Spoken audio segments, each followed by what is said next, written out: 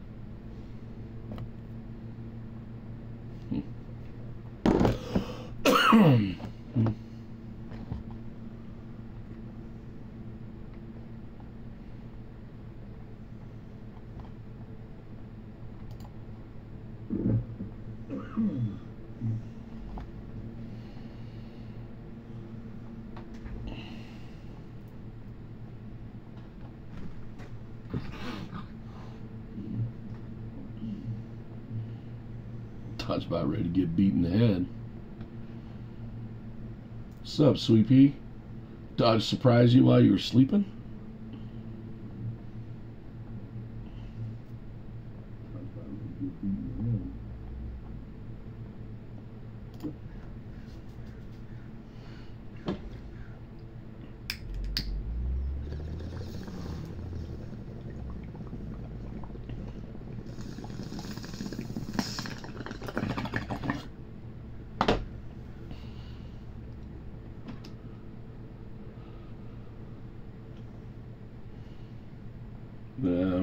mix here. This is like morning rations, kind of, to get prepared to be able to actually have the confidence to get in the shower, stay upright, get some nerve tonic, coffee, a little caffeine to activate, help the stuff flow. Freaking cocktail of different strains. A lot of these are largely newer to me because we moved and I'm run out of my most regular sort of more medicinal strains like the white, orange crush, things like that directly. But other ones will do. You check the lineage and you roll the dice and you find a new strain and hope that you even got the right phenotype. Someday during legality we're going to get help on this, because we'll be able to run experiments and take data without being harassed or, molested, bullied, thrown in jail, intimidated, socially shamed. So, yeah. I mean, this is going to get more sophisticated as it goes, but, yeah, even this little bit is kind of like tearing off the Band-Aid. There's a lot of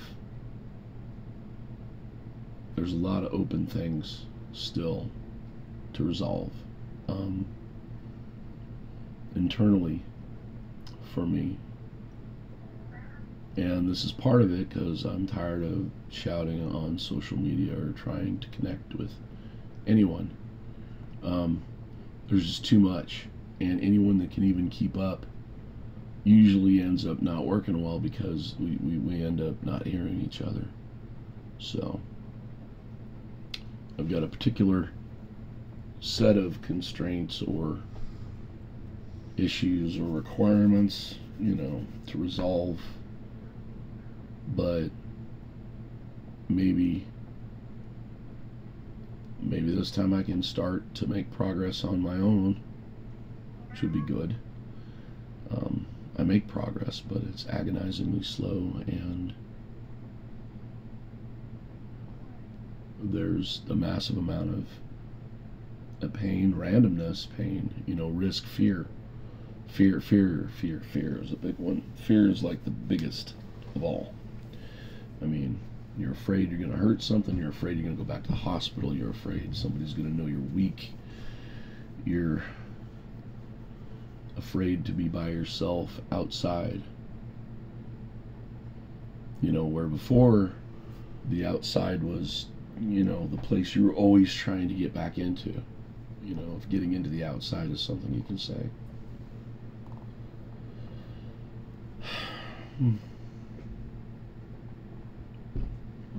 So I work my way up until I feel pretty confident. If I don't blast right past it and get too high in space everything off for another couple hours, it would be nice to be able to dial this in a little more, with a little more granularity, I guess, and feedback loops and better data, because we don't have, we're close. It's like, as long as I stick to things that were tested, there's a certain amount of work that's been done for me in validating that I am at some level of confidence, and have lowered a risk, and especially being that, it's part of my issues are with the nervous system, missing part of my, nerve root, at least one nerve root in my spinal column. It's a different set of circumstances than someone who, say, has Crohn's or gout or chemotherapy. There's this whole like scope, range, spectrum of applications, because when you look at the bottom of it, the foundational truth is that, so far as we know, the endocannabinoid system is not only all-encompassing and prevalent in humans as a system of regulation and control, and even regeneration of the body. Regeneration is just another system in your body. There's all these different subsystems or different functions that your body provides, and if you weren't regenerating, you'd be dead right now. So we must regenerate. Those cells come back.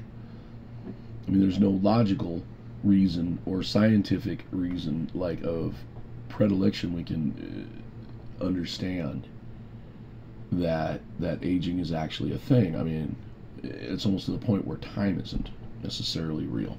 Not that it ever was, but anyhow, that's a completely different conversation.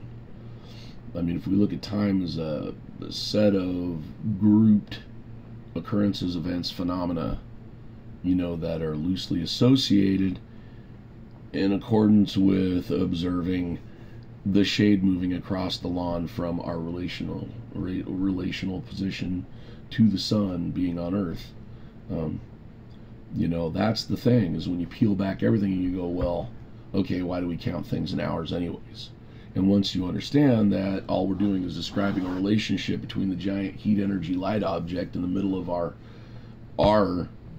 you know, I guess social universe, the moon and the sun, right? As we see it, the biggest celestial objects, arguably. I need to do this. I lost my place again.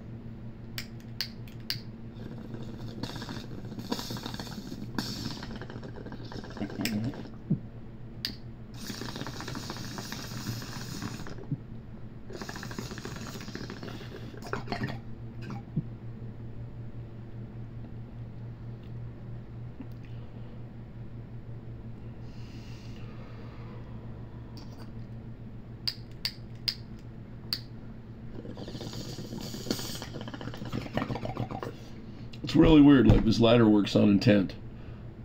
You'd say it works on the switch, but I could sit here and click it all day, but unless I really intend for it to light, you know, it'll sit here. I sat here once for minutes just flicking it, trying to light it. Well, probably seemed like minutes. I don't think it was. But yeah, you have to intend to light it. You have to feel the mechanism all the way down. You have to react to the snap. And you have to feel that tension increase and not let it go, because it slides by too soft, and you gotta get it with intent. There's mechanical, spiritual, and, well, mechanical and spiritual, does that equal cognitive? Huh. Well, 15 minutes is about all I can stand to this, so at least right now. Hey, I'm watching my own stream. There's one person. That's me. The one person who's watching this is me. Boy, am I glad I remuted this. I might have started talking to myself since the lag is here.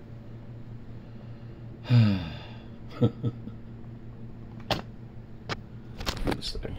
Where's my doohickey? There it is. And the end button. Yeah,